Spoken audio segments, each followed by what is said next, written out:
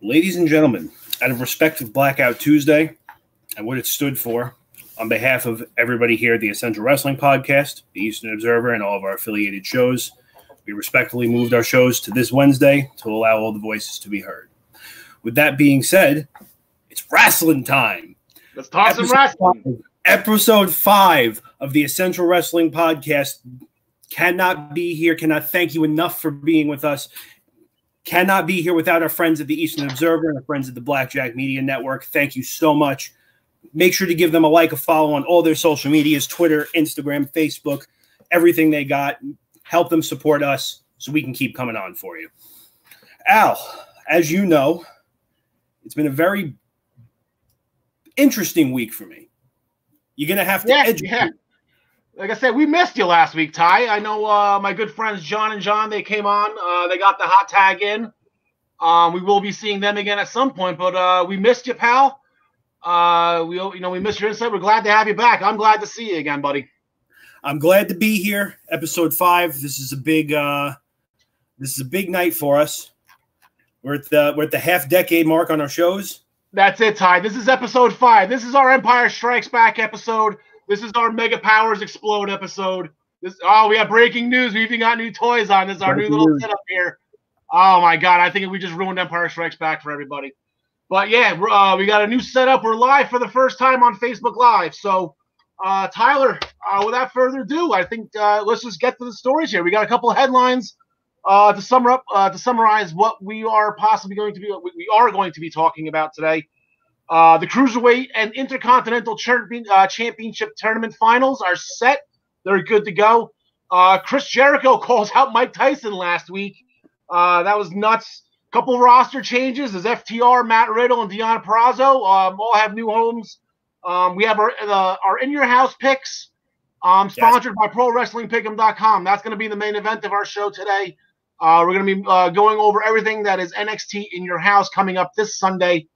But first, we got to curtain jerk the show, Ty. Last Friday night, Jeff Hardy didn't really have the best start of a wrestling episode here, as we saw him taken into police custody after what appeared to be, I guess, somewhat of a drunk driving incident where Elias was injured and Jeff had alcohol on him. And Ty, this is kind of a hot topic. We're going to lead the show with this. Your initial thoughts when you saw this? Yeah, I mean, so although I haven't been watching too much, I have been reading, trying to keep myself educated for the show. It's one of those things where it blends into the entire comeback story they have hyped up for him perfectly. Obviously, I know a lot of people weren't happy with the angle. Obviously, Matt Hardy, Rebby Hardy, both voiced their displeasure through social media pretty much almost immediately after the segment aired. And there's something we spoke about in the gorilla position before the show.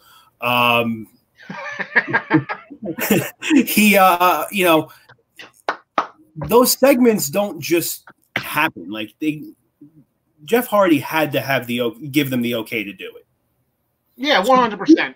For people to be upset about it is kind of a little ridiculous because there's especially on a topic like that where it's a guy with a known history of substance abuse through his entire career. Refer back to the Jeff Hardy and Sting match back in Impact way back when. Yep. Like it's well known that the guy has had problems for a while. So I think if it was that big of a deal, I don't think WWE would have even tried to touch it. Yeah, 100%. And the thing is, Ty, that's the story. This is what they've been leading up to.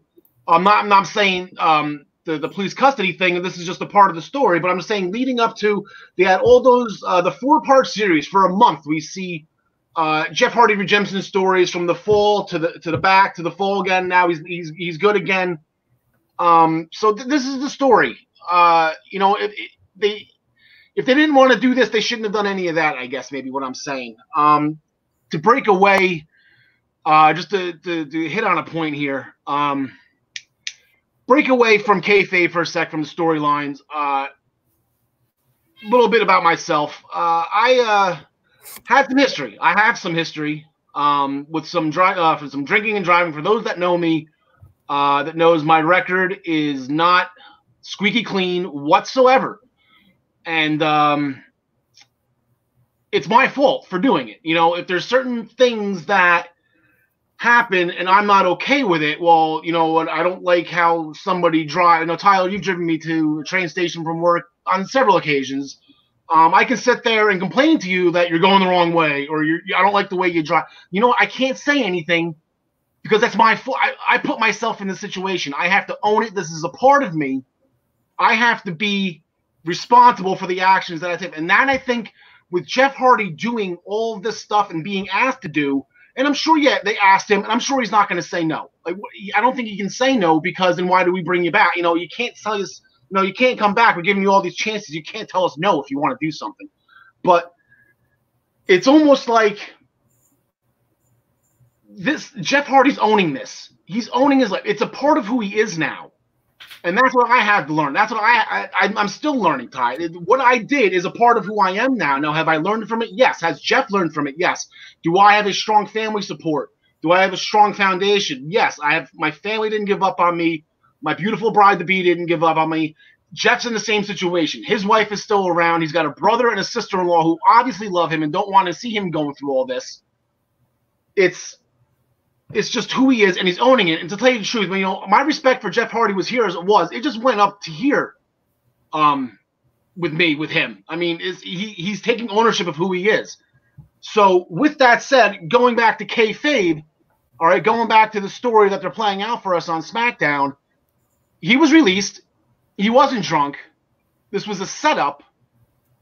The real story here is Elias. Elias was the one that was injured. Nobody's talking about Elias in this. The report I've seen from WWE.com, he has broken ribs and a torn pectoral muscle from this accident that he was involved in. This is a scumbag move, and there's only one scumbag on SmackDown I can see being responsible for this, and it's Baron Corbin. Yeah, that's the only logical choice, unless unless you really want to dig deep into it and they throw the mystery hacker behind all this. I think the hacker's going to reveal that it was Baron Corbin. How about that? I mean, I think you can tie right in there. We haven't seen the mystery hacker in 2 weeks. I don't know what Eva Marie's doing, if she's taking 2 weeks. That's right, Ty, you weren't here last week. My call is Eva Marie now for the mystery hacker. I don't know what Eva Marie's doing. I did see some rumblings that she might pop her head back in the door, but I don't think she'd be a mystery hacker. No, yeah, I think Jeff doesn't know who it was. I think he made a beeline for Sheamus because that's who he thinks it is. I think that's where the ending from SmackDown came from, where he came out and distracted Sheamus so Daniel Bryan can get to the win, and we'll get for that in a second. But Elias was the one that was injured, and this is just a scumbag move that I think was, originally, I guess maybe this is going to give Baron Corbin a ton of heat, that Baron Corbin set up Jeff Hardy, and then we'll eventually get Baron Corbin versus Jeff Hardy, which I think will be great. But I think WWE's taking the heat on this one from doing the story. I think this is kind of backfiring on them. It's kind of like, rightfully so, in a way, like the casual fan's not going to understand what's going on. But the people like you or I who sit on a computer once a week for about 90 minutes talking about wrestling, who can pick apart stories and like manipulate it, understand that at the end of the day, when all is said and done, it's going to end up being like a repeat underdog story, whether it's a world title or whether it's the Intercontinental title. It's going to be like the guy was SOL, couldn't get anything going for him. Yeah. Then comes back, guns blazing, on a mission to right his wrongs and get his life back on track with a title. Yeah, the best stories, Ty, the hero has to fall before he gets back up and accomplishes what he set out to do. Now, if Jeff Hardy comes out Universal Champion and all this, I think that would be incredible. That's an incredible end of this story, and that's an incredible end of his career. If he has one last Universal title run, that'd be crazy. But do you see a Universal title, at least for the next, I would say within at least the next 12 months? Obviously, in wrestling, you don't say never, but with Baron Corbin kind of being forced into the picture. Again, he's a heel. It's kind of supposed to seem like he's forced.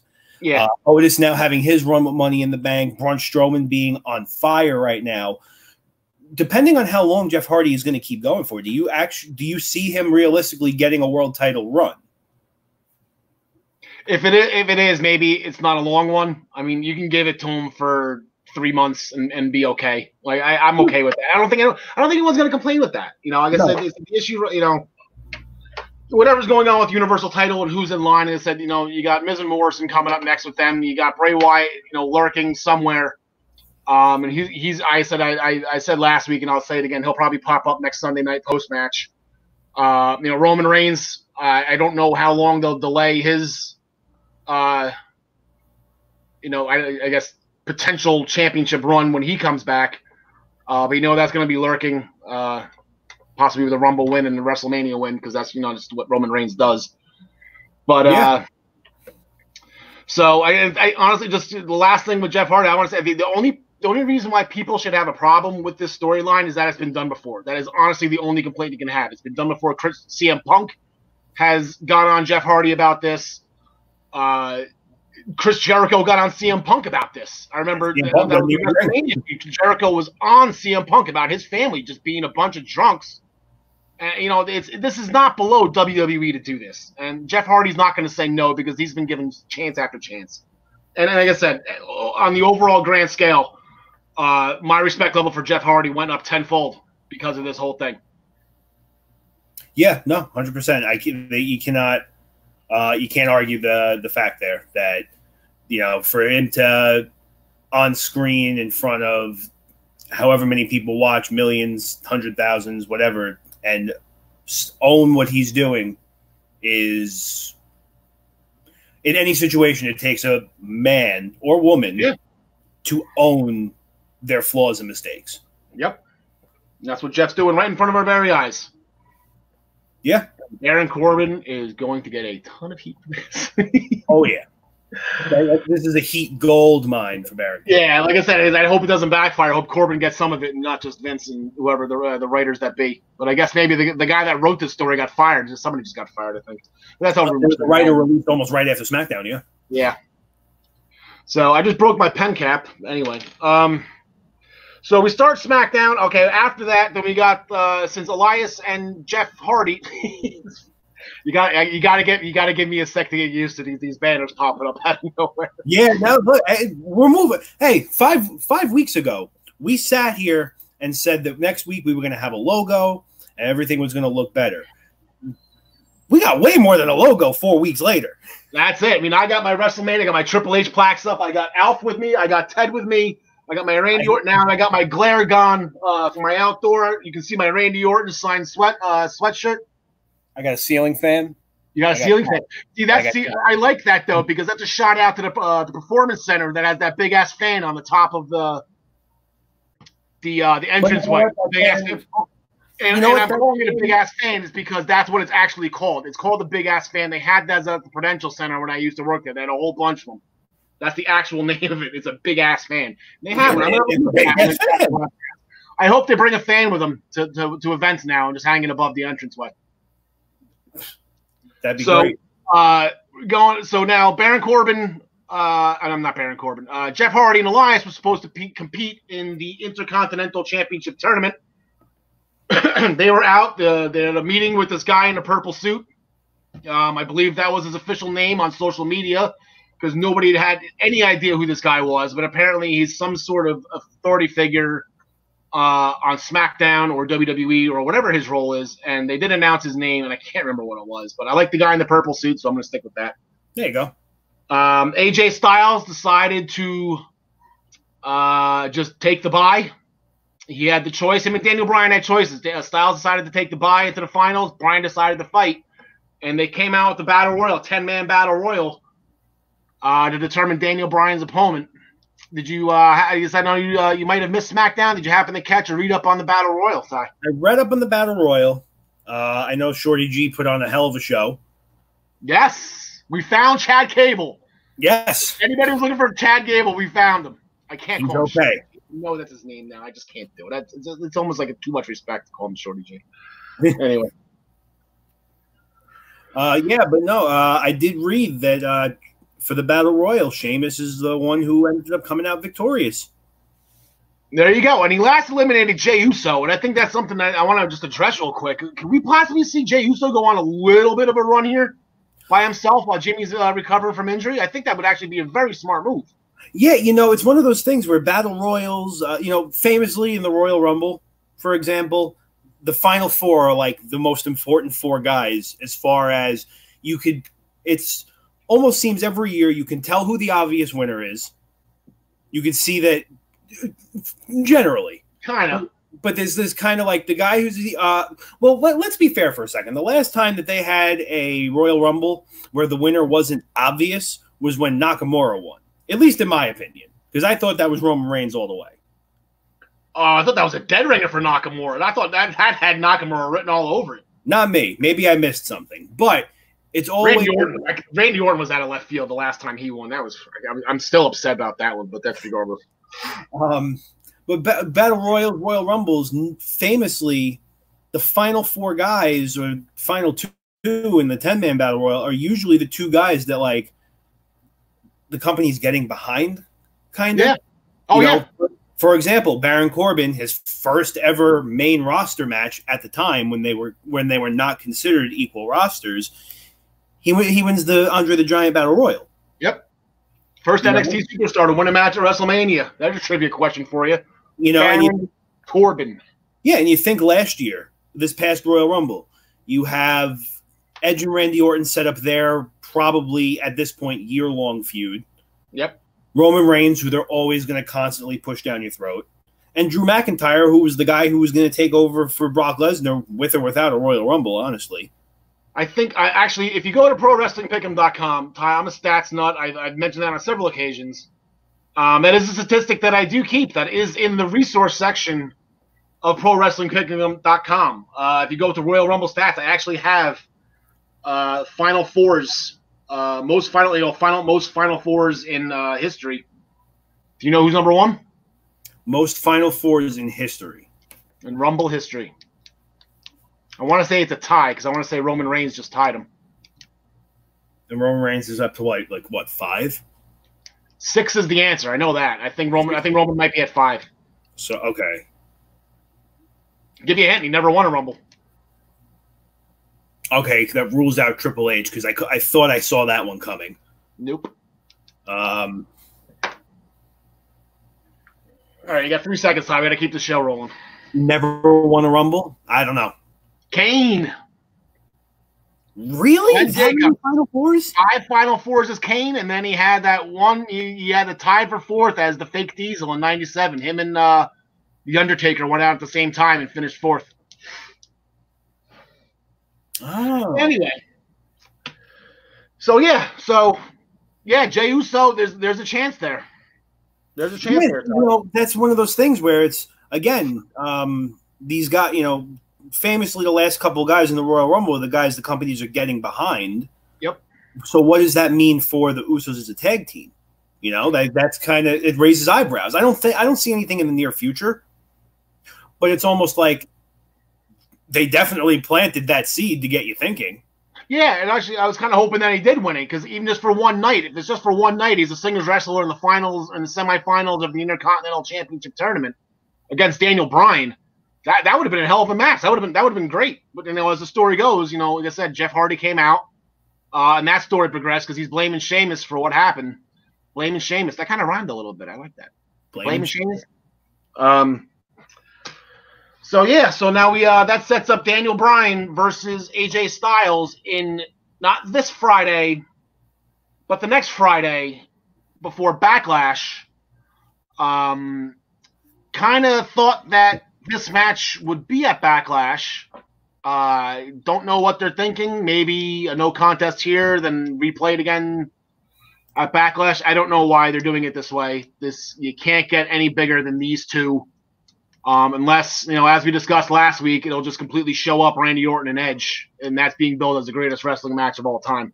It's one of those things, and I've definitely said my piece on this before. I'm pretty sure I had something to say after Money in the Bank. They're in a situation where they have all this TV time or network time, however you want to call it. to do as long of a pre-show as they want. And you know, famously, when Vince McMahon was the first guest on the Stone Cold podcast of the network, the first run, when the show was ending, he looked over at the producer and goes, and I quote, "This is my damn network. Will go as long as I want." I missed that. I didn't see that. That's awesome. He only ended up going for like an extra 15 minutes, but like you acknowledge already that you know you have the time. Why are you not including your? This is my network. God damn it. It's one of those things where why are the I'm going to throw up air quotes a million times, but mid-card titles not being appreciated on these pay-per-views, especially when we have more time now than ever. You know what I mean? So we should go to the headquarters and sit in on a meeting and ask. Yeah, you know what? We really should. Look, I have a podcast. I need content. I need to know why this title is not on the pay-per-view. Email. We'll have the Eastern Observer email Vince McMahon and see if he wants to come on our show, and we'll see if he'll answer that question for us. How come the mid cards? He might try to trick us into buying some stock in the XFL, but Matt Riddle hopping ship. Matt Riddle is going to SmackDown. There it is. It's official. Matt Riddle to SmackDown. They just ran a promo for him. There's really nothing to report other than that it actually happened. Who would you like to see? You say, I don't know if you know the SmackDown roster times. We saw 10 guys in the Battle Royal. And everyone we've been discussing. Who do you want to see fight Matt Riddle first? Or not even first, but just in general. You know, see, I kind of thought of something, and it's gonna sound weird, and I know it's gonna sound weird because I just came up with it because of the conversation we had. But the fact that the IC title match is not on the pay-per-view, you're thinking that there's a possibility this could end in a no contest. Could it be because Matt Riddle interferes and takes them both out? Are you going to jump in Matt Riddle and is that a heel jump? Like, what are we doing here? Like, that sounds like a heel move. Are we going to make Matt Riddle heel right off the bat? Yeah. I mean, you know, why not? Bro. That's not very Italian, bro. No, that's it's not an Italian move. I mean, Italian move if Matt Riddle does that, bro. You know, if they look just spitballing ideas, maybe. And going back to what you were saying before, really quick on why the match isn't on the isn't going to be on the Backlash show. It's right here. It's going to outshine the best match ever for one of our followers on YouTube. There you go. There you go. And I'll be honest with you, it's hard. It's kind of hard to disagree. I haven't seen rerun in a long time. It's good to see rerun on the screen. There you go. You know, it's interesting to see how they could do Matt Riddle because it almost seems like you're not going to throw him with Braun Strowman right away. That's ridiculous. If they don't do anything with Baron Corbin and Jeff Hardy, Baron Corbin and Riddle would be good. So if this thing with Otis and Miz and Morrison, hey ho ho, keeps going, do you think that maybe this week or the week after you could see Otis asking Matt Riddle to team up? Possible. And maybe he just worked with them for a little bit. I could see Riddle going against Cesaro and Nakamura right now. I could see that. That'd be good little matches. Yeah. So there's a lot we can discuss going further. Matt Riddle is officially on SmackDown. I like it. It's just new matches. And like I mentioned last week, SmackDown's roster is hurting right now. There are a lot of injuries, a lot of guys at home washing their tights. So we found one of the Usos. We found Chad Gable. That was important. That was good to see them on Friday. I guess one last thing was we'll save. I know Sasha Banks beat Alexa Bliss. They have a tag title match coming up Friday. We'll get to that before we make the picks for NXT and get into In Your House. And we'll probably get into a little bit more when we discuss Raw. So we'll just table that for now. Lacey Evans and Sonya Deville put on a little bit of an amateur wrestling display. Yeah, I heard. That was Lacey went down in the amateur force position, and they had a little bit of little bit of a nice little exchange. I wouldn't say similar to Angle and Benoit from WrestleMania 17. I know that was probably as close to the greatest amateur wrestling you've ever seen in professional wrestling. But that was, Sonya held her own. That's what Jersey girls do. You know what I'm saying, Ty? That's why Jersey girls doing that. So that ended in a double count out. Probably be more with that to come. So, title, you want to switch? Tyler, you want to switch it up? Where are we going next? Yeah. Let's shoot over to. Let's see what the magic nameplate says. Let's see. I think the nameplate is telling me to call out from Chris Jericho to Mike Tyson and why it's absolutely ridiculous. You know, it's Mike Tyson. You know, it's one of those things where, you know, a lot of people say, "Oh, WWE's done this before." Oh, they're stealing that from AEW. WWE literally did this with the same person like 20 years ago. Yeah, well, Mike Tyson. Yeah, with the same person. Tyson was. I think he was playing more of a hero character because Austin was our hero. It's a little bit of a flip flop. I didn't realize that Mike Tyson was a guest general manager on Raw all those years ago and knocked out Chris Jericho. I was not aware of that. I guess I wasn't watching at that point, or I forget what I was doing in 2010. I didn't know that happened. I guess I did look up the story. Mike Tyson, I guess it was Chris Jericho and Mike Tyson versus DX. I'm not exactly sure if it was for the World Tag Team Championship, but DX was the tag champs at that point in time. Tyson knocks out Jericho, and we had another DX Mike Tyson reunion, however many years later. So that's where that all stemmed from, and that's why Jericho was going back after him. I guess a 10 years, and Jericho still hasn't forgotten. I just don't know what they're going to do with it, Ty. I guess maybe that's my – where do they go? Tyson's not wrestling. He's not Tyson Fury, and he's not King Velasquez, and he's not like – Well, especially if Mike Tyson's like legitimately getting ready to fight a couple times in the next couple of years, there's no chance he's stepping in a wrestling ring. Yeah, I don't want to say you can't trust him, but like he's not trained for that. I'm not saying not trust him that he'd go off script or whatever you want to call it. You can actually hurt somebody. Mike Tyson's. Like I said last week, I'm not standing in front of that punch. Yeah, if I'm walking down the street and I'm being followed by a group of people behind me, and in front of me is Mike Tyson, and I got to pick a direction, I'm walking towards the group of people. My odds are better. Yeah. Mike Tyson. You ruined a perfectly good pep rally. I mean, that was the unfortunate thing. There was a lot of love in that ring from the inner circle. A lot of gifts being exchanged. Again, just Sammy Guevara he's had a rough streak lately. He got in that little scooter, the little leg scooter. I thought that was very nice. So, AEW in a nutshell last week. What are we looking at? We're looking at #FTR Ty. That's kind of the biggest thing other than not named Mike Tyson that came out of this. Formerly known as the Revival, their names are now Dax Hardwood and Cash Wheeler. #FTR made their appearance after the Young Bucks and the Private Party had their match that the Bucks won, and then Blade and Butcher got involved. It was just. It was pretty cool. It was good to see. I can't remember the names. Dax and Cash. Got to remember that. Dax and Cash. Good to see them back on TV. I think they're going to be happier in AEW. I know they weren't happy in WWE. With their arrival, though, and the one thing that AEW's kind of been holding their hat on, I guess, what's the expression on that? I don't even know what's the expression. Holding their head up on, or holding their hat on. I don't know. Their tag division.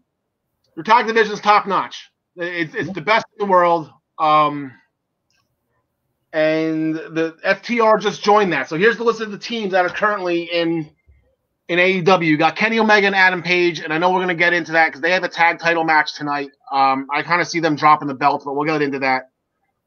Best Friends, Young Bucks, SCU, Private Party, Jurassic Express as your face tag teams. Then you got Sabian and Havoc. I guess they're going to be a tag team now. Like I said, I have them winning the belts tonight. We'll get into that. Pride and Powerful, Dark Order, Lucha Bros, FTR, Blade and Butcher, and the Hybrid 2. That's with Kenny Omega and Adam Page for now. That's 13 tag teams, and those 13 tag teams are none of them are slouches. No, their tag team division is A+. They've yet to put on a lazy tag match in my eyes. No, and that's incredible. Like that tag division, we're excited to see. So I'm excited to see it. And like I said, the tag team championships, we can probably just get into that now if you want. I know we'll do the picks a little bit, but they Kenny Omega and Adam Page, this is going to be their first title defense in God knows how long. Adam Page, I guess, he was home washing his tights for a while, and then he came back for Stadium Stampede. Where do you see this going? I see the title changing, and I see Adam Page with some kind of a turn here. Yeah, I think they're due for a drop. It's they've had a nice run. Definitely a nicer run than I expected, to be quite honest. But yeah, I mean, Omega's one of those guys where I don't see him turning anytime soon. Page. No, Kenny Omega's not going to turn. Adam Page would be the one that was certain. Gone. If Kenny Omega did a heel turn, people would lose. How many stars could you? 20. That's like a 29-star heel turn. If he does that, that'd be incredible. Yeah, and I see it happening soon. No, Page just has problems, and I guess I don't know if he just sucked it up one last time for Stadium Stampede, but just get the feeling, like I said, with the tag division where they're at, those two don't need to be in it. Kenny Omega needs to be on a singles run. I don't know. That's just me. I don't know where Kip Sabian and Jimmy Havoc came from either. That's kind of, I don't want to say a random tag team. I know they're friends and everything recently, but that's of all the teams that Page and Omega could drop the titles to. If that's the case, like I said, I don't know if they're the answer either. I guess we'll find out tonight. That's it. And the show, like I said, we have it's 6:30 now. There's an hour and a half before the Wednesday night wars continue tonight between NXT and AEW. We will be done with more than enough time for you guys to turn off your computers, maybe go have a little snack, get everything situated for tonight's festivities on NXT and AEW. Then Cody Rhodes also announced that he will be defending the TNT Championship on a weekly basis. Yeah. Very similar. First thing, John Cena came to mind. I think probably I'm not the only one that thought came across. It's not. I don't know if it's going to be an open challenge or if he's going to have set challengers. I really didn't go into detail. He just wants to defend the TV champion, the title named after the network they're on. He wants to defend it on a weekly basis. And Jungle Boy gets the first crack at it. And Tyler, I know you weren't here last week. I just want to play you something real quick from last week's episode. Sometimes I don't know how good I am. And then I say stuff like this. I guess tomorrow night. We'll do tomorrow night first, right? That would make sense because it's, Wednesday comes first alphabetically, so we'll do tomorrow night first. Sure. Like I said, AEW really didn't have anything other than the Battle Royal announced. He didn't announce any participants. We briefly discussed Lance Archer running through everybody if he's in it. I can't really think of anybody else right now that would make any sense unless they just go in a completely different direction and have, say, Jungle Boy win it. Oh!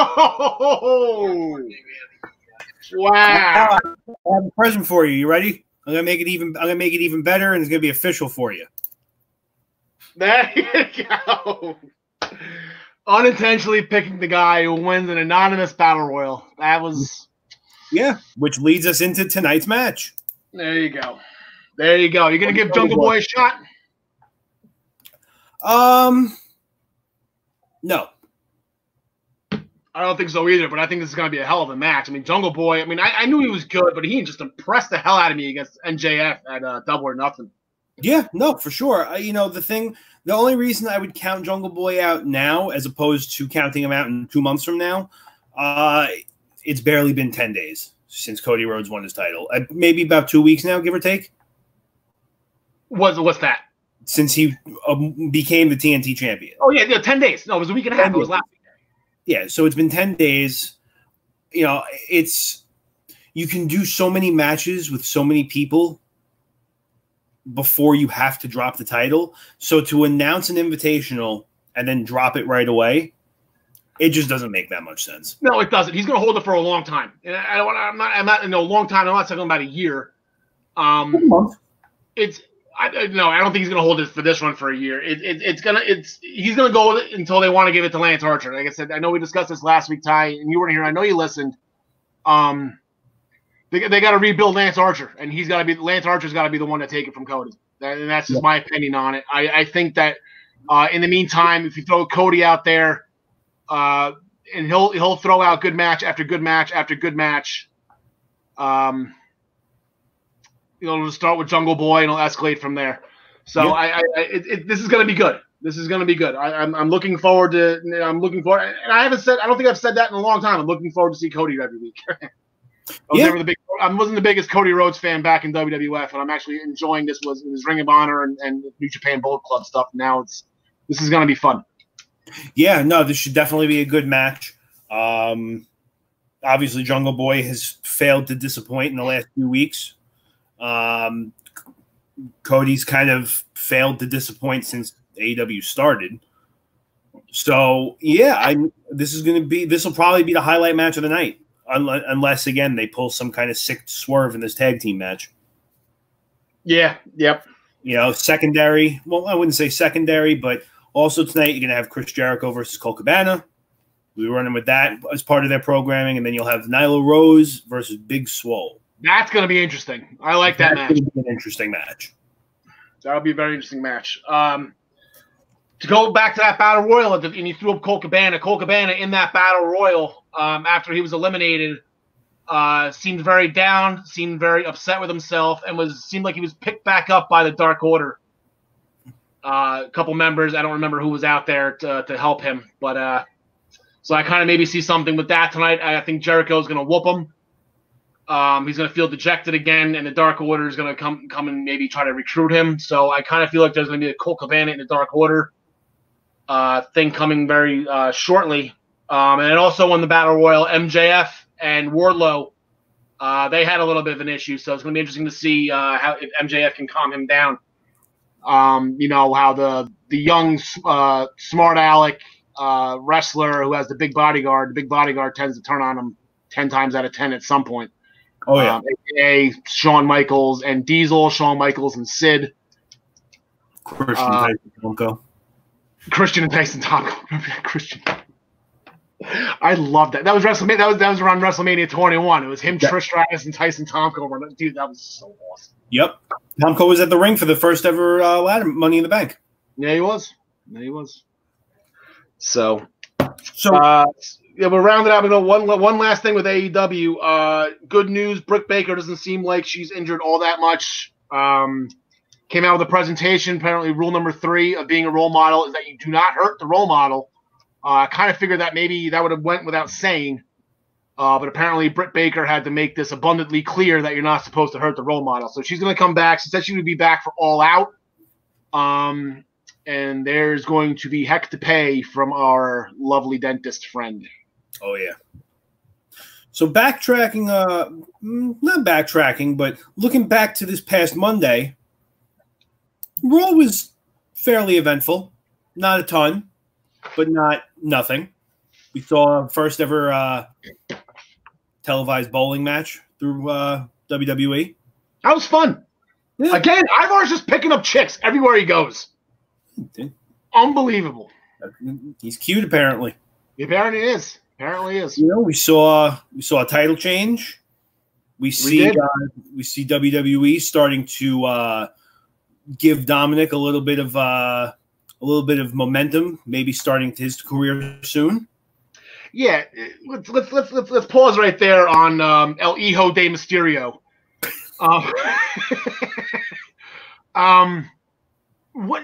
How far along is he in his training that they're gonna do something? Is he gonna have a match with? Like, are they gonna put him in a match here? Where do you think they're going with Dominic Mysterio here? So one of the first things that kind of screams out to me in my head is immediately handicap match. Okay. With Rey Mysterio and Dominic, with Seth Rollins, Murphy, and now Austin Theory. All right. You don't think Allison will be in there? Well, you know, think of it in a way of the kid is protected. He's with 4 very experienced people, his father by far being the most experienced of the group. He won't have to do a ton, but he definitely gets a taste of live action. So I see them maybe building him in slowly but surely.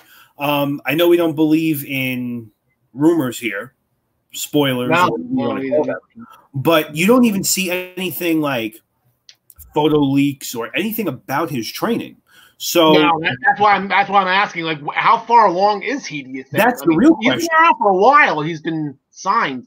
The real question is, has he even been training? My thing is, he had to have absolutely have been training, more or less, because I don't think you're going to let a guy like, I don't know, I'll use an example, Brock Lesnar fling a child. Yeah, I mean, is that the only in-ring stuff that we've seen out of Dom Mysterio? Is him being F5 by Brock Lesnar? Well, the last time I checked, he was carried up a ladder in about 2005. There was a big custody debate for him. Yeah. Well, I'll get to that. Don't worry. No, but I'm talking about the last time he was in the ring with recently. Is that whole thing with Cain Velasquez and Ray? And I think Dom got F5. He did. And I think that was the only ring action we've kind of seen out of him. I don't remember. Well, he was F5. If anyone wants to chime in the comments, we can see him. If we're missing something with El Hijo de Mysterio, please chime in. He was F5'd, and if I'm not mistaken, he was also launched into the barricade. Yeah, that sounds right. Yeah, that sounds like something Lesnar would do. So, well, yeah, I mean, he's freaking Brock Lesnar, but yeah, they throw kids in the barricades. Yeah, so I mean, it would be stupid to think he's not training, but the fact that it's so hush hush, you know, we're seeing in all these documentaries now, like the Edge 24, the Undertaker Last Ride series, that WWE seems to be like Oprah Winfrey when it comes to giving people rings. You think maybe they sent Ray? Well, Edge was sent a ring to go build in an old warehouse. Oh, okay. That took me a second of what you were talking about. Yeah, do you think maybe Rey Mysterio was sent a ring so he could train Dominic? That's possible, but I think they've all been in Florida now too. Like, that's not like I don't know. Maybe he's probably. I would say Dominic's probably been at the PC when he wasn't traveling. I would know back when there was live crowds and they were doing live events. I doubt that Dom Mysterio was traveling with them. He was probably in the Performance Center training, and then only go on the Raw when need be. So, my question, you mentioned the ladder match, and it was a 2005. I know it was SummerSlam, and I know this. I just can't remember what year. Was it 2005? I guess it was 2005. I'll trust you on that one. 2005, the ladder match at SummerSlam for the custody of Dominic. Yeah, so I would love at some point, you know, I would love to see Ray and Dominic, you know, tag with each other, but I just want that heel turn, and I just want Dominic just laying over a prone Rey Mysterio. My last name is Guerrero. And just drop the mic and walk away. And from then on, he's known as Dominic Guerrero. And I just think that would be the most amazing thing they could possibly do with this kid when he's ready. Yeah, that would be a pretty sick way to be like, all right, I'm ready. You've been pretty cool. I'm just going to kind of kick you down this flight of stairs, and I'll see you later. Oh, and I'm a Guerrero, by the way. Yeah, my name is Dominic Guerrero. It's going to be very interesting to see how they play out the Dominic thing. You know, especially I think now is definitely a good time to do it. I mean, I think one of the first things you've seen in documentaries and interviews that people, their first WrestleMania, they walk out and they immediately get the jitters. Yeah. With no crowds right now, maybe accustoming him to getting used to some, I guess, in-ring stuff without a crowd. Not yeah, now. And then it'll be second nature. I know exactly what you're saying. Yep. You know what I mean? So it's like it's kind of like, all right, yeah, now there's just people. Whatever. Moving on to, I guess, what might be considered a sensitive subject for you. I don't know if you have any bad blood here, but R-Truth has become now a, I don't know, 50-time 24/7 champion. Oh, yeah, I think he finally beat Raven's record. I was keeping track of it at the beginning, and I just lost count. Raven's hardcore title record. I think Raven had 26. He was a 26-time hardcore championship. I think Truth finally beat him. Yeah. Now, in your book, yeah, is R-Truth beating Rob Gronkowski, not even beating him for a title. He eventually beats him into a release of his contract so he can go pursue a career in football. Yeah, I guess Gronk, he wants to be a football player now, huh? I look, more power to him. I hope he has a great career. I can't even say it with a straight face. Oh, there. He's I was gonna have a book prop. I had to move Alf. Yeah, I guess Gronk went back. We knew this was coming. Like I said, they signed with the Buccaneers. He was traded to the Buccaneers. Alf doesn't want to stay up now. There we go. We just move it a little bit. All right, he's back in shot. Whatever. He's back with Brady. We got a couple draft picks for him. That's perfect. It said I'm a Patriots fan. We got a couple draft picks for him. It was free money on our end. So good luck to them. Like I said, my big thing, if you just want to talk football for a quick second, my big thing, and I know once the season starts, this will be mentioned, but the Super Bowl this year is in Tampa Bay where WrestleMania was supposed to be. So Brady and Gronk have the chance to become the first ever team to play at their home stadium in the Super Bowl, and nothing would make me happier for Jarrett Stidham and the Patriots to come in and beat Tom Brady in his house in the Super Bowl. I think that would be a nice little, thanks for 6 rings, but now we have 7. So you have no bad blood with R-Truth for doing your man dirty? Not even remotely close.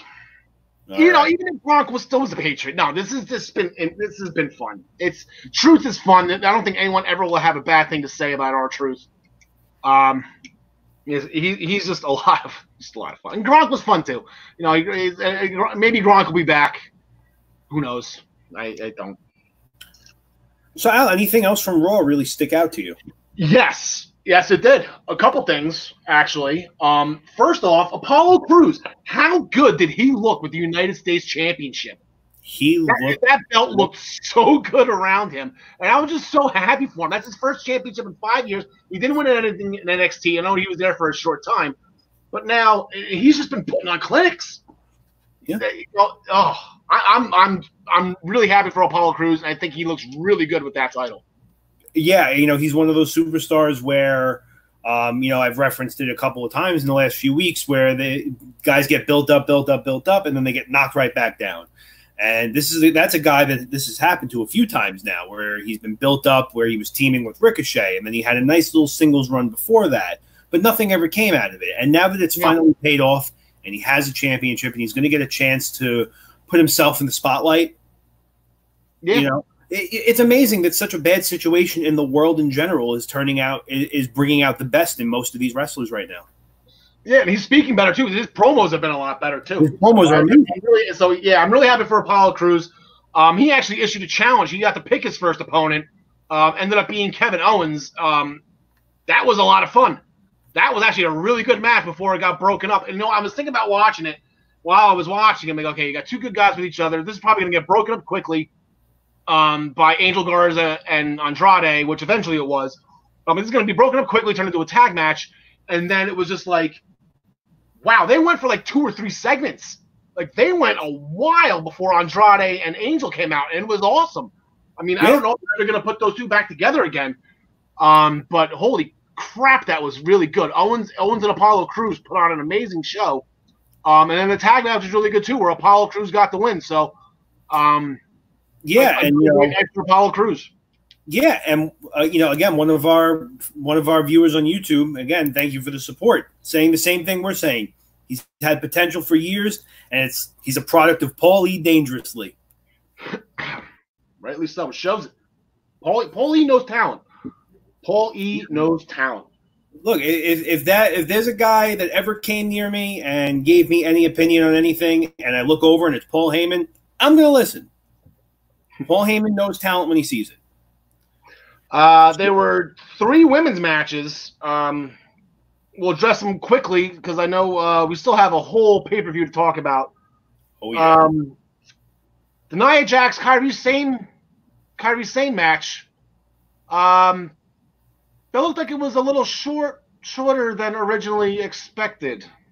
That looked like it was a 10-minute match condensed into about 4 to 6, if that. Did you see the cut on her head? The gash that was on her? Oh yeah, unbelievable. Kairi's a warrior. She is a true pirate princess. She will be back. Look, Nia Jax. I don't want to say I don't care who I offend, but it's the truth. Nia Jax is not a safe worker. This is not the first person she's hurt. No, it's a nice. She's going to continue to hurt people. Yeah. She does. You know, I go back to the original Spider-Man, Tobey Maguire. Remember what Uncle Ben said? With great power comes great responsibility. And Nia Jax just hasn't learned how to control her power. You know, and that's what Uncle Ben said. Just because you can go around beating people up doesn't mean you should do it. You know, like that's.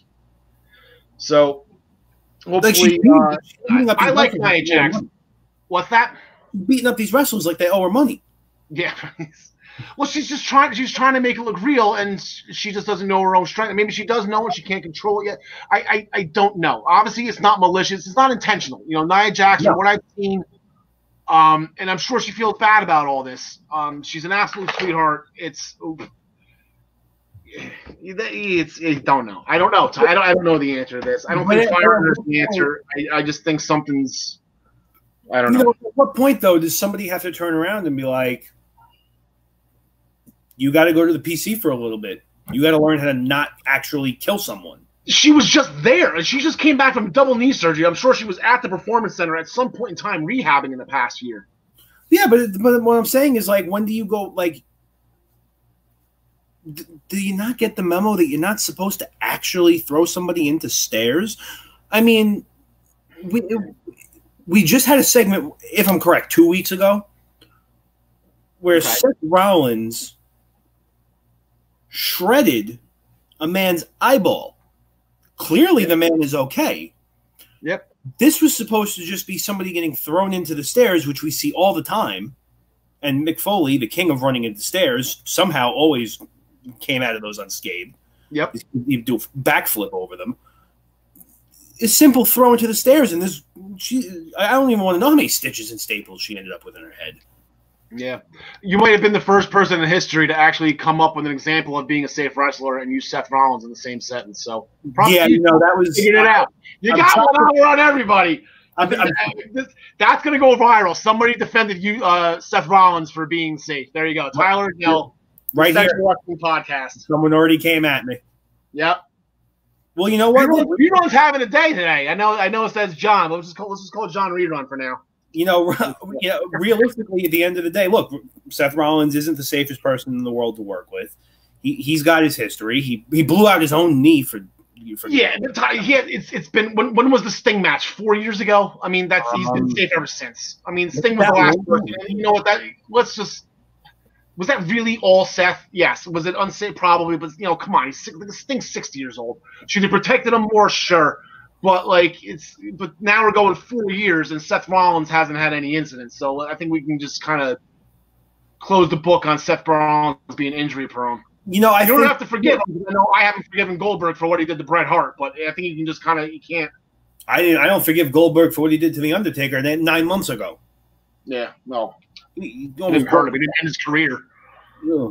Yeah, it was his career. He almost ended his life. But anyway.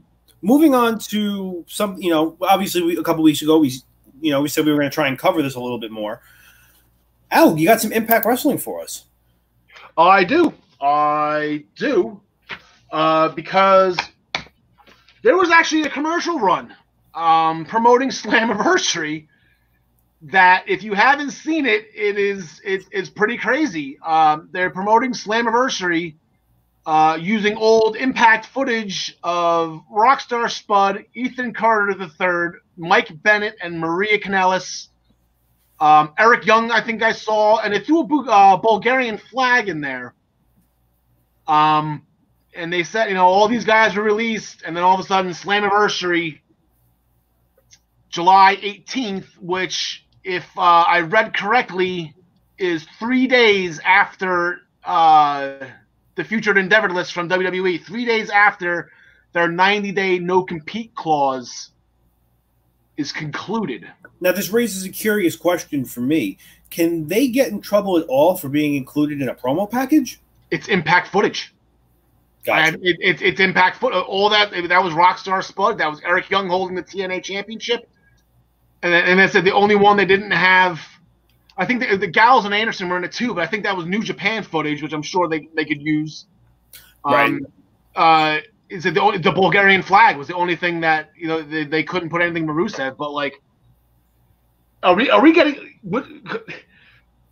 Would you like to see? I know you try to redo the New World Order and the Bullet Club and whatever. You want to see some kind of radical group like come in here? You can put like Heath Slater and Zack. Maybe we've reformed somewhat of a next. Heath Slater, Zack Ryder, Kurt Hawkins. Well, now I guess it's Brian Myers. Led by EC3. I don't know. Like what can we do here? Like I would love to see EC3 come down, confront these guys, and then turn on everybody.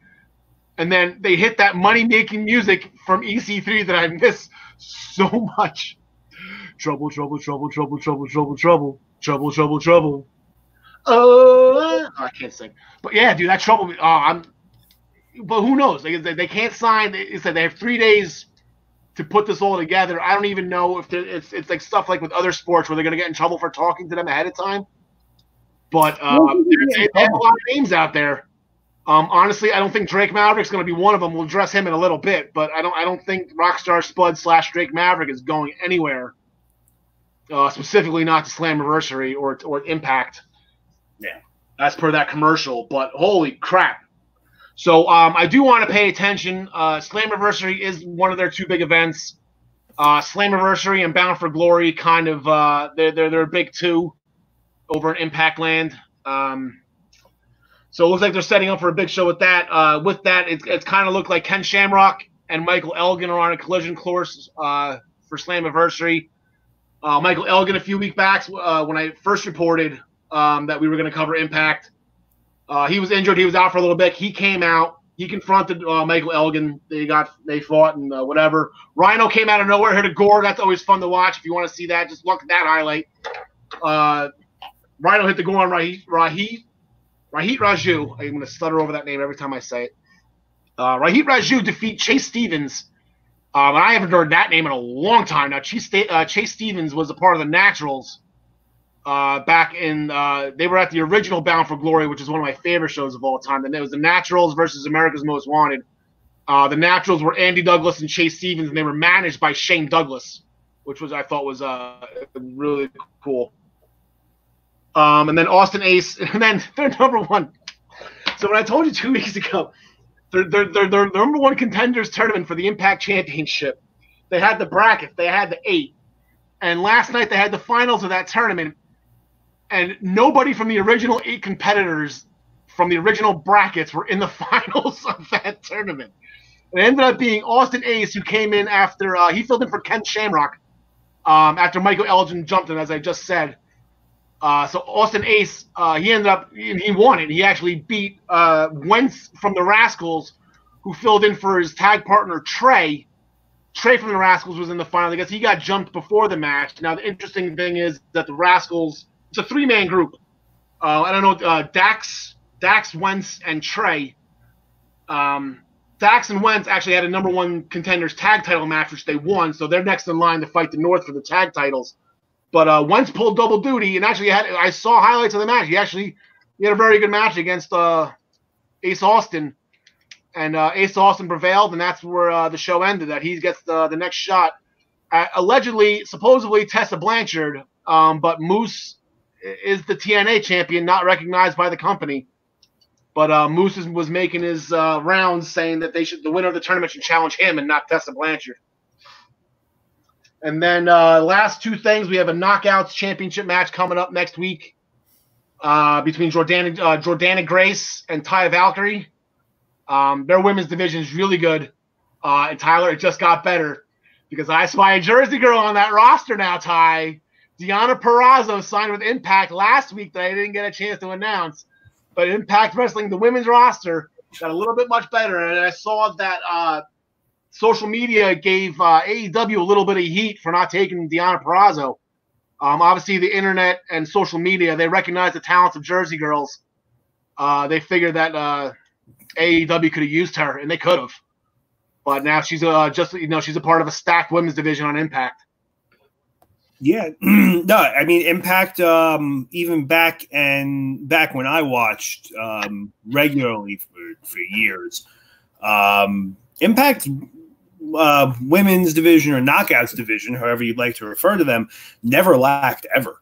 They always had a pretty steady women's division. So yeah, so that's listen. If you haven't seen that Slammiversary commercial yet, it was pretty I would say jaw dropping, and it's only 22 seconds long. It's an actual commercial. It starts off with guys just watching TV, and a news report comes up, and it was the future endeavors list, and wrestlers were just released because of the coronavirus pandemic. Whatever, you'll see. But yeah, so that's our quick Impact update.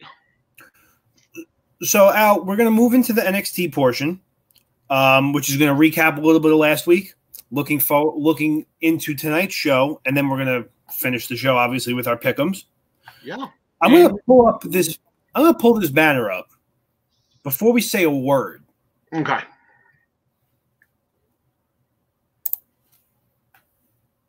Okay. Did I miss something? You did. This guy's gone. Drake Maverick has thrown together a 3-match win streak here to win Group A of this cruiserweight pool style tournament. Shout out to John, who has been coming up with the rerun icon. Shout out to John Smith last week, who picked Drake Maverick to win this match, the triple threat match against Kushida and Jake Atlas. It was kind of a controversial ending, and I kind of thought they were going to take it away from him, and they didn't. What happened was Kushida had Jake Atlas in his finisher. I don't remember the name of it. Some time escaped. I can't remember the name of his submission finisher. But while he was in that finisher, because Jake Atlas on his back, Drake Maverick rolled his arm over Jake Atlas. Referee counted 3, but as the referee was counted 3, Jake Atlas was also tapping out to Kushida. So it could have made a little bit of a mess, but backstage afterwards, Kushida conceded. He's like, I want you to go for it. So he's not going to protest the referee's decision here, and he's going to have Drake Maverick tonight challenge and go for the interim cruiserweight championship against the Iho Phantasma. So that was a pretty cool thing, and in turn, if Maverick wins, he's going to let Kushida have the first title match for his generosity. So it's a nice face moment, good guy moment. Everybody wins. We got Drake Maverick one more week, and I think he's going to take it. I think we can make that pick now. I think he's going to win the cruiserweight championship. Yeah, it's when all the releases started. He obviously well documented now that he came out with his Tearjerker of the Year award video, where he outright said he only had 3 matches left, that he was doing his 3 cruiserweight title matches and he was gone. Yeah. Well, he was playing to survive too. He knows that as long as he was champion, he can stick around, and that's still the case. I still think that he's either signed already or he's going to be signed after this. I don't think he's playing for free anymore. I think, considering I believe tonight the true finals of Group A versus Group B, this is his 5th match, correct? Yeah. Yeah, so he went 2-1 plus the he went 2-1 plus the tiebreaker. So he was on a 3-match win streak. He's 3-1 right now. So that's 4. Well, let me get my calculator. 3 + 1. Yeah, well, really quickly, again, John, thank you for watching and being with us. Thinks he loses the match tonight, but he's going to keep his job in the long run. Yeah, he said that last week. That's John Smith from last week. So that's what he said last week, that he was going to win last week but lose tonight to Phantasma. I think they're going to run with it because here we go. I forgot that he was from England. If they're going to do something with TakeOver Dublin, with Jordan Devlin fighting whoever the interim champion is to kind of unify the championships, I think it would be really cool to have Drake Maverick over in the UK in that match against Jordan Devlin. Yeah, no, 100%. I think Drake Maverick taking the title tonight would be the smart and right decision to make. Yeah, and if I'm not saying Phantasma can't win it. I just think this is his debut. This is the first time we're seeing him. That'd be pretty impressive on his part, where he just shows up on TV out of nowhere with no promo, no nothing. I think he was the second week of the first round. I think there was a promo before we saw him, but you didn't know this guy was in NXT other than if we looked on social media, they saw that they signed him. Yeah, it's not very nothing until him and Jake Atlas kind of just showed up out of nowhere. Yeah, and I don't know if they give Phantasma the belt because this is first go around, but that'd be pretty impressive if he takes it. Oh no, 100%. I mean, you think historically, it's not very often that somebody comes in and takes a title in their first match. Carlito did it in 2003 against John Cena with the U.S. title. Santino Marella did it in the when they went to Italy. He beat Umaga with the help of Bobby Lashley, of course. You're missing the most famous one of all. The Giant. Yes. How can I forget? So, Big Show beat Hulk Hogan to become WCW World Champion in his first ever match. So, it's very, very rare to see somebody do that their first go around. So if they do it, maybe they have really, really high potential for this guy. Or they have really big plans for him. Yeah. Yep. So it should be a great match tonight. We got that match tonight. Two other things. Like I said, we had Timothy Thatcher beat Matt Riddle. I know you didn't catch the pit fight, Ty. I thought that was a lot of fun. I think we nailed the nail on the head last week that put this X amount of years ago as a Lions Den match with Ken Shamrock versus Steve Blackman, or Ken Shamrock and Owen Hart. That was Kenny Shamrock would have loved to be in that thing last night. I'm sure last week. I'm sure it was. But that was actually really cool. I hope they do that again at some point. I don't know if you have the right two wrestlers to be able to do that. Maybe you could throw Sonya Deville and Lacey Evans because they have these amateur MMA backgrounds all of a sudden. I didn't know, especially Sonya Deville we knew had MMA. I didn't know Lacey Evans was some kind of amateur wrestler. You want to throw them in the pit. Yeah. All right. Al? Yeah. It's that time. What time is that, Ty? We're looking forward to NXT in your house. We're going to make some picks. There you go. We got the graphics. I thought you forgot about those. I thought we were going to be doing that as we go along. Of course, every pick we do, every time we do a pick'em on the show, is presented by Pro Wrestling Pick'em. Play against your friends. Oh, wow.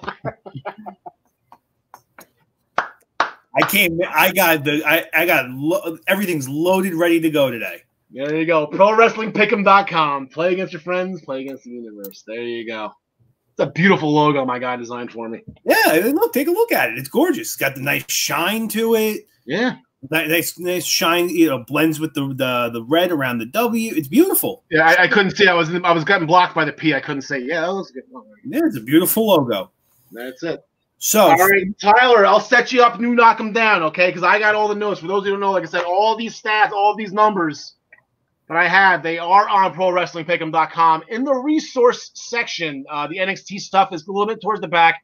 I do need to get that a little more organized. There's a lot of title history. There's a lot of WrestleMania. There's Rumble, Survivor Series. And I like to track the takeovers as well. So the first match we'll talk about, Todd, we got Finn Balor and Damian Priest. Damian Priest jumped Finn Balor. We didn't know it was him at first. I guess he jumped him backstage. Balor was supposed to be fighting the Velveteen Dream, if I remember correctly. Balor was trying to hunt that guy out who did it. Priest admitted it was him, hit it with the Billy Club, and cost him the match and made Cameron Grimes victor. I remember that match very well. I didn't see any interference, though, from Damian Priest. I think that was a straight-up win for Cameron Grimes.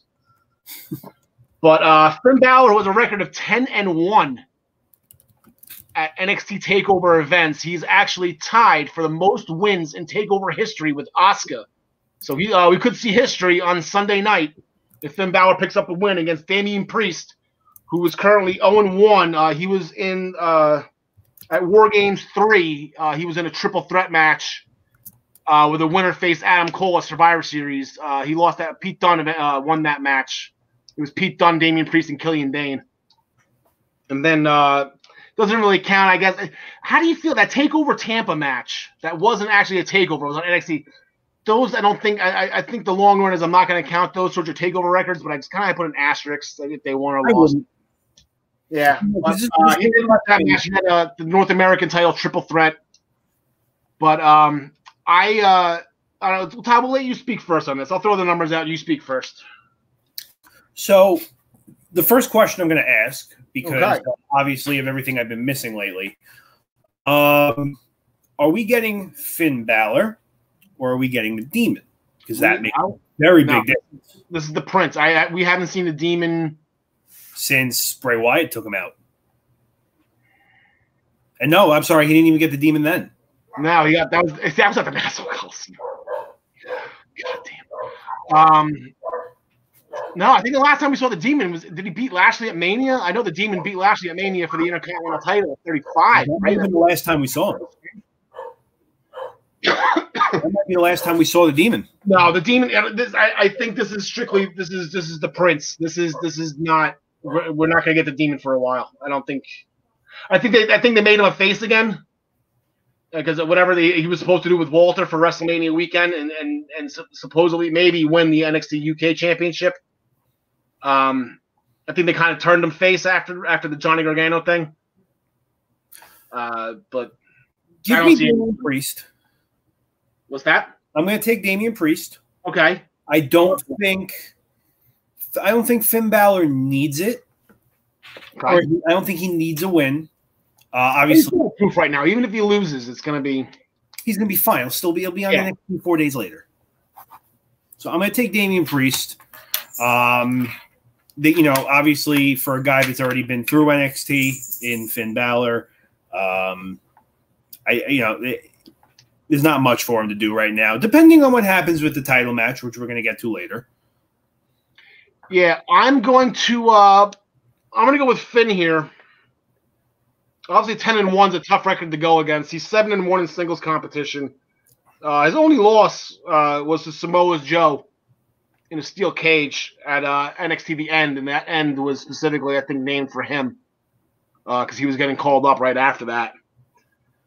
But I think if we're going to go the route, Ty, that we talked about in the first couple episodes when we kind of came up with the NXT Championship timetable going forward, I think Finn Balor will be the next person to challenge Adam Cole, so I think Finn Balor needs to win this to give himself. If he loses this, it's not going to make sense if he goes for the NXT title.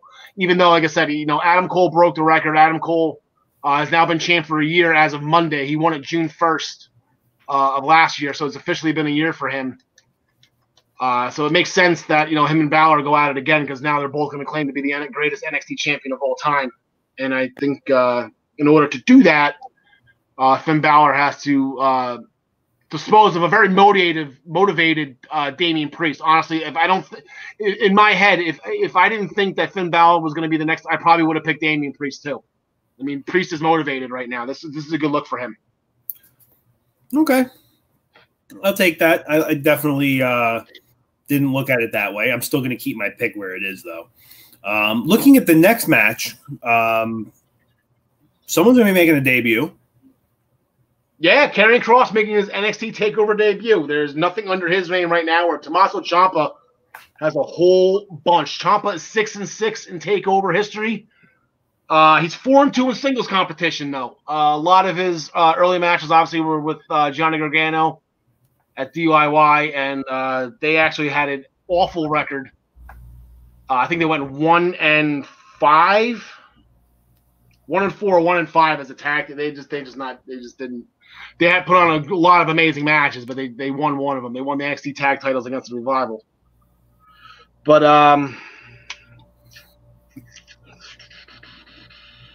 yeah, this is we said this since day one. Ty, Karrion Kross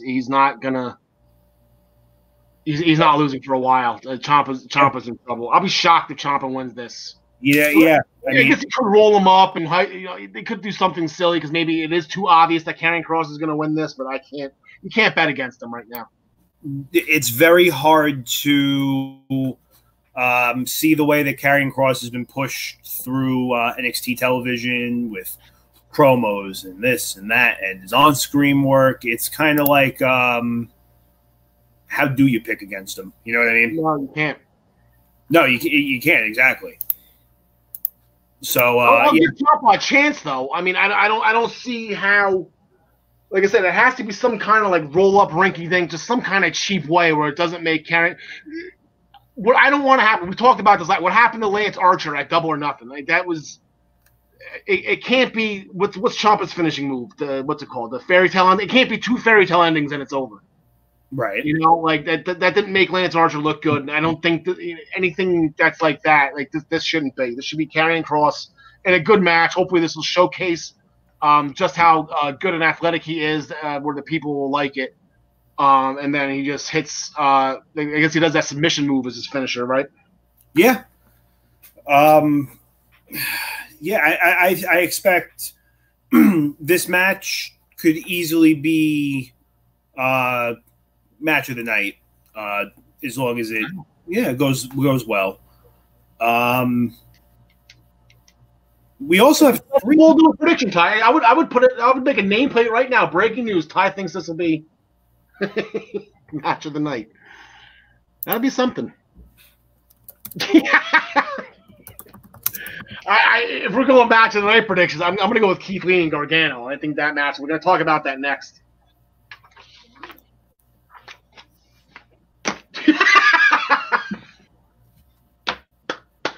There you go, Ty. If you can't poke fun at yourself, who can you poke fun at? There you go. Exactly. We do have 3 title matches on the card for now. We still have NXT tonight. Something can happen. Maybe the tag titles get thrown on there. Yep. But for now, we're banking on it. Yeah. For now, we'll bank on the ones we have.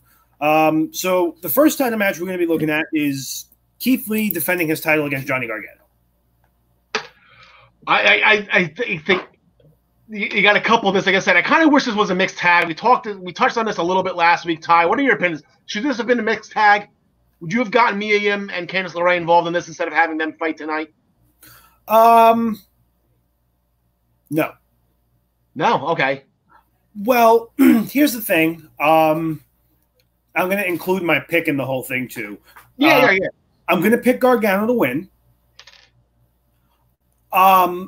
I know we don't believe in rumors here, so if you need to strike me with something the next time you see me, I understand. But there's a lot of talk going around that Keith Lee can make his way to Raw soon. Okay. If that's truly the case, I don't see the North American title coming with him. Ty, that's how rumors start. That is how rumors start. That's how rumors start. Ty, you upset me with that one. You upset me. It's okay though, Ty. It's okay. I think deep into things. I'm sorry. I'm just going Johnny Gargano here, and if they're gonna do some stuff here where the Garganos are gonna try to take control, might as well just you start with this. And like I said, if Keith Lee gets called up, that's fine. I would have liked to have seen this a mixed tag. I think it would have been fun. I would have went with the Garganos anyway. I'm going to go with the sweep, too. I'm going to go Candice LeRae tonight. I know we didn't talk about tonight's matches. I'm going to go Candice LeRae tonight, too. I just don't. Okay.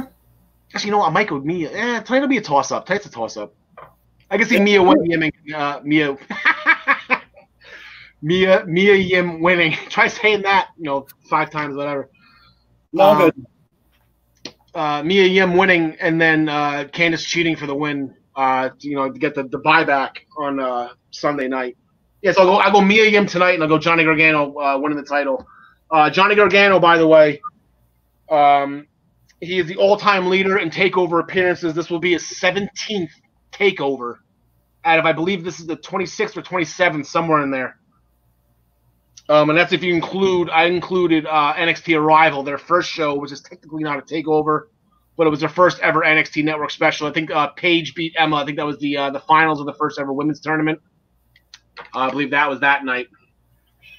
I think Adrian Neville beat Bo Dallas after this. I gotta look back at that. But he also is 4-12, and 12 is the most losses in TakeOver history. So equivalent to how Shawn Michaels is Mr. WrestleMania with having the second most losses of all time. They call him Johnny TakeOver and having the most losses of all time. Yeah. Fun fact. So looking ahead, we have the NXT Women's Championship match. Triple threat featuring Charlotte Flair, Io Shirai, and the return of Rhea Ripley. Yep. What you got? All right, so this is Charlotte Flair's first TakeOver since NXT TakeOver Unstoppable, which I want to say was back in 2016 because that's when they, the three of them, Charlotte, Sasha, and Becky, were called up. Her last match was actually she tag teamed with Bayley, and she defeated Dana Brooke and Emma in a tag team match. So she wasn't even in the championship picture that night. I want to say the championship match that night was actually the match that kind of got me gaga over Sasha Banks. It was Sasha Banks defending against Bayley, and I kind of lost it. I think that was like the first women's match I've seen in a long time where I was like, holy crap, like this was amazing. So that really got me into it. That really got me into Sasha and Becky and everything that was going on with NXT as a whole. Fun little fact also, the NXT Women's Championship record, the champions record, are 21-5. So there's only been 5 times that a championship, the women's championship, has changed hands at TakeOver. Like I said, 21 wins, 8 of them are Asuka, and I think 6 of them are Shayna Baszler. So they accounted for over, between 50, 60, 70% of those wins, and they accounted for 2 of the losses because both Asuka and Shayna Baszler won the NXT title at a TakeOver as well. So that's just fun. The women's championship, you don't see it too often, Ty. You don't see it too often. Charlotte's 4-1. Rhea Ripley undefeated at 2-0, and Io Shirai is at 1-3. I would like to see something. I'd like to see Io win. I'd like to see them circle back to Io and Candice for the women's title if the Garganos are going to take over. I think that's kind of where I'd like to see that go.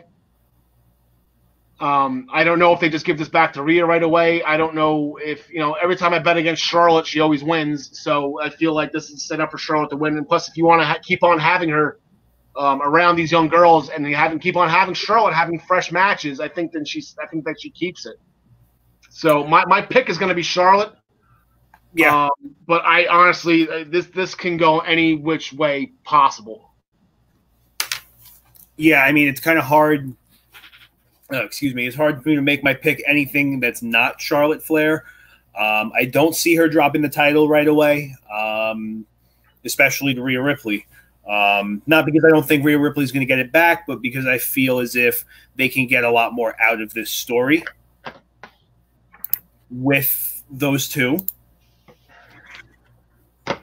So I do see Rhea Ripley taking her title back eventually. I just don't see it being so quick. Yeah. Yep. And then it's the Charlotte's got a new friend too. She I don't know if she's now friends with Chelsea Green after Wednesday. Chelsea Green ended up being Charlotte Flair's mystery tag team partner. It wasn't CM Punk, as we discussed. And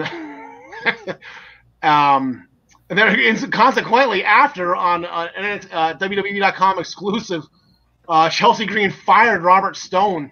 Said she doesn't need him anymore. So I don't know where they're going to. I guess Robert Stone he'll probably just go right with Aaliyah. I know Aaliyah's been looking to get in with him. So hopefully that'll be something fun to give her to do. I'm a fan of Aaliyah. I like her. She's Canadian, so let's have fun with that. And when we have the last match of the night, the main event for the NXT Championship, we're looking at Adam Cole defending his title against the Velveteen Dream. Yes. Oh yeah, I'm in numbers. Adam Cole, a sneaky takeover record. It's amazing how long the Undisputed Era has been around. It just seems. I feel like they just got here, and this is Adam Cole's already. I think it's his 11th takeover. Yeah, it's his 11th takeover appearance. He's 65. He did have. I know that equals 11 also. He did have double duty one night where he won the NXT North American Championship in the ladder match, and then he went on to defend the NXT Tag Team titles with Karl O'Reilly because Bobby Fish got hurt, and that's when Roderick Strong jumped, and they won the Dusty Cup that night. It was a great night. It was NXT New Orleans, if I remember correctly. Takeover New Orleans. Adam Cole had a day, but he's 6-5. He's 4-3 in singles competition. He's 3-1 in championship matches as champion with 3 title defenses. All 3 of those were recently. He defeated Johnny Gargano to retain in the 2 out of 3 falls match. He defeated Tommaso Ciampa. Where's the other one? Oh, no, the other title defense, what I just mentioned, when him and Kyle O'Reilly defended the tag titles. So he's on a little bit of a win streak here. The NXT Championship is 15-10-1 all time at TakeOver. So it's been a while. The champion's on a six match. They've won 6 of the last 7. And the one loss was Johnny Takeover's loss to Adam Cole at NXT 25. I'm going Adam Cole with this. I don't see any reason to take it off him. Like I said, we have everything figured out. If you want to go back, I did see something about NXT getting call ups, and I'm not clicking on the articles. I don't want to be led away. I don't want rumors to start. But I guess they are going to start calling them up. I know Matt Riddler's all been called up. I think Dream should be called up too. I think you should put Dream up there. So yeah. I think give Adam Cole a win. Set up Adam Cole and Finn Balor for SummerSlam weekend. Yeah, it's very like I said, it's hard to bet against Adam Cole right now, especially in a time where the company and where have you been all show? I needed your opinion like a half an hour ago. Like that? Yeah, I finally woke up. Morning. Yeah, you bum. Go pay some taxes. Yeah, it's hard to bet against Adam Cole, especially in a time where the company is really going to start to heavily rely on their bigger names. And I think Adam Cole is obviously, arguably, the biggest one they have right now. Yeah, there's no reason. I don't think he'll get called up. He's got to stay on Wednesdays in this war. And I know there's another rumors going around. His contract's coming up in the summer. They're going to throw a ton of money at him. They're not letting Adam Cole go anywhere. They're going to make it that he's not going to be able to afford to leave. I know his wife and his buddies are over in AEW, but there's no way he's going anywhere. Yeah, there's no way. I just don't see it unless he's truly, genuinely that unhappy, which I highly doubt is the case. Oh, he's got to be loving life right now. Triple H treats him like a god. Oh yeah, there's no way there's no way he's going anywhere. So those are our picks for NXT TakeOver. Taj, want to promote real quick that you can make your picks as well on ProWrestlingPick'em.com. Throw the graphic up there, Taj, and I got my business cards too. There we go. There is you can start your own pool with your friends if you want to start a league, a private league with you and your buddies. That's what I have. That's what I've been doing. I have about 40 people in my pool. It's a lot of fun, but you can also join the Essential Wrestling Podcast public pool. That's open to everybody. Tyler and I are in that. I believe John Smith and John DeConti are also going to join in. I know John Smith has been chiming in all night, and we appreciate that, John. Thank you. John DeConti. Yeah, John DeConti loves the new graphics. He just chimed in as well. So please join and play against us. We'd love to hear. We'd love to see who you picks. We want to see. It doesn't matter who wins as long as we all beat Tyler. That's pretty much the goal of. And I'm beating you, so it does not matter. So this is a fun little week in wrestling. Yeah, they've got a great weekend coming up. Takeover's going to be great. I'm happy to do it in your house. I hope to do the house set. That's going to be a lot of fun. All right. So we got the women's tag team championships. I know Tyler kind of glossed over that. First of all, Alexa Bliss and Nikki Cross, they've been kind of tripping over themselves lately. They had Alexa lost on Friday to Sasha, and then Nikki lost on Monday to Billie Kay. They got a title match on SmackDown against the original champs. Bayley and Sasha. Who do you got in that one? Bayley and Sasha. Really? You whole new champs? Yeah. All right. You know, I'm going to stick with Alexa and Nikki. I kind of hope they do some kind of fun little triple threat with all three teams have a crossover at Backlash with the Iconics, with Bayley and Sasha, and with Nikki and I could see Alexa running out, double DQ, set up a triple threat. Yeah, because the Iconics are going to want another shot after Billie Kay's victory. And the thing is, you have the Iconics who had that slap heard around the world, and Sasha and Bayley are on eggshells pretty much 24/7. You know it's coming, and it's been coming for the past 5, 6, 7, 8, 9, 10 years now. You just don't know when. So you kind of have two teams that are kind of spontaneous, ready to combust. I think the tag champs will eventually just walk away from all this as remaining as champs, or the other two teams might break up, which I don't know, Tyler, maybe one episode we can sit down with the women's division in front of us and try to make new tag teams here, because between other than these three, there's nothing. That'd be a fun episode. We could do that. I want to put Dakota Kai and Tegan Knox back together. That'd be nice. That's what I want to do. So let's see, what else do we got for tonight? We're gonna be on our merry way soon, but we definitely want you to join our friends Kurt, Kenny, Jim, and Petro tonight at 8 o'clock on Facebook Live every Wednesday and Saturdays, when you can catch them on the K&K Sports Show. And if you're looking for more information on their shows, you can hit them up on Facebook, through the I-95, anywhere else you can possibly find them. Check them out tonight at 8 o'clock after us. Al, we're gonna break news for the first time here. Really? We're gonna break news. This is going out before it gets to the social medias. Remember, you're hearing this here first. The Prime Time Rundown Zoom series, starting from tomorrow night, is going to feature San Jose Sharks radio voice, Dan Rosanowski. Oh, nice. Sorry. It's going to be Monday, not tomorrow. Oh, the date changed. Okay. So we broke some news. Nice. See, Tyler, I asked for it last week. If anyone ever needs us to break any news whatsoever, you want us to break news, if you want us to break wind, we'll do it. Yep. And I'm glad we broke news first. But tomorrow night, there is an interview, actually. It's going to be the Primetime Rundown Zoom interview series. Our good friend Joey Jarzinka is going to chat with Arizona Diamondbacks minor league single-A affiliate, Vasilia Rawhide broadcaster, Jillian Gearin. She's the first female play-by-play commentator in the 80-year history of the California League. So you're definitely going to want to be there to check that out. Very good pronunciation of Vasilia. I know you were worried about that. I was terrified of that before. And as far as we go, you know where to find us. We'll show you how to find us if you don't already know how. You can look for us, same place, this time next week. Next week we'll be back on Wednesday next week, and then after that we will return back to Tuesday nights. Yep. Tyler, anything else? I got nothing, but the cat clearly has plenty to say. But guys, thank you very much for tuning in tonight. Our first episode live on Facebook Live.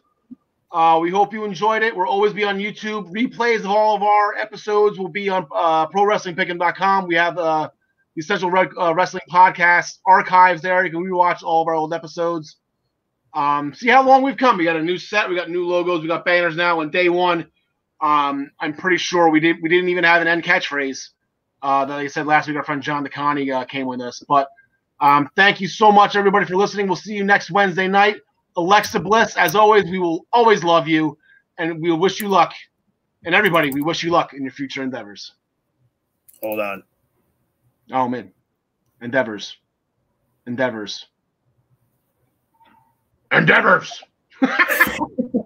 Take care, everyone.